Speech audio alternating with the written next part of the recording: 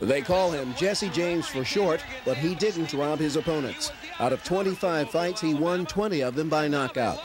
But a CSX railroad engineer found Hughes' truck stuck on the tracks at a rail crossing near Range Line Road last Tuesday, July 25th. The engineer notified Hughes' wife, and she filed a missing person report on Wednesday, July 26th. This is the gym where Hughes normally works out behind his manager's house here in Mobile. This is the gym and the ring where Hughes trained. We've been talking to his trainer all afternoon, trying to figure out where he might be, who might have talked to him, and so far, there's nothing.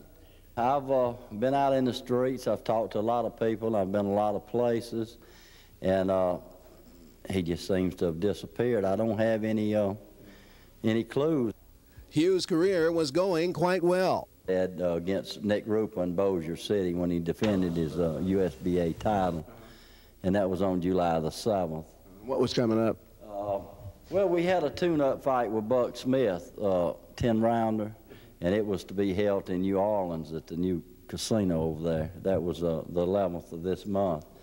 At last check with the Sheriff's Department, there were still no clues. And hopefully something will turn up, but right now we don't have anything. Chuck Lampkin, News Center 5. Yeah, this is a place, remember,